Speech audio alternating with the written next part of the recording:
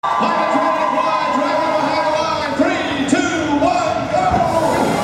is, I guarantee you, the final match here at the Miami Valley Regional 2017 2451 ponies. Doing what they do best, just up around the field, heading towards the IFC goal. Not too much making it in, but they get a couple of more as the drivers step through the station. The Blue Lions gained 60 points in the bottom of the period for getting that roller spinning. Red Alliance now gets their first roller spinning on their airship. 20-point lead by the Blue Lions, 76 to 56. 120 seconds left for the match. A lot of bumping going on in the neutral zone. Running to the and opponents 24-51 running into each other. Blue Lions have the red.